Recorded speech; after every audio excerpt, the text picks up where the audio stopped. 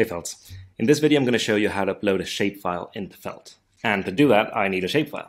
So I'm in the Natural Earth website and I'm going to download a very popular data set, which are the countries for the whole world in shapefile format. I just press download countries and I'm going to get these as a shapefile contained inside a zip file. Okay, now onto a Felt map, and the easiest way to get this data in is just to drag and drop this file into Felt. Now as you can see, we didn't even have to worry about it being a shapefile or not, because Felt is just going to take that zip, look into the contents, find any kind of geospatial data it can, and upload it to a Felt and add it as a layer. But if you want to take things a bit slower, we can also use the upload anything button. Okay, so in this case, in my downloads, I have the folder that's been extracted from the zip, and I can add the shapefile contents.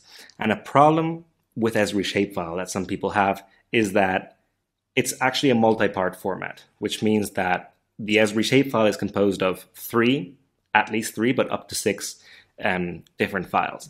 And many people tend to think that the shapefile is the .shp. So if you try to add that into a classic GIS, it'll normally fail.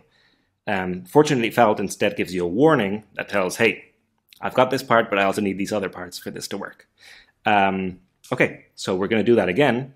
But instead of getting just the .shp, we're also going to get the .prj with the projection info, the .dbf with the attribute table, the .shx with the spatial indexes, and the .cpg with the encoding information, and upload those instead. And now you can see that there's no warning, and they're all uploading together. It's going to take a bit longer because it's bigger than the zipped files format, but the result is going to be exactly the same, which is this pretty cool countries dataset.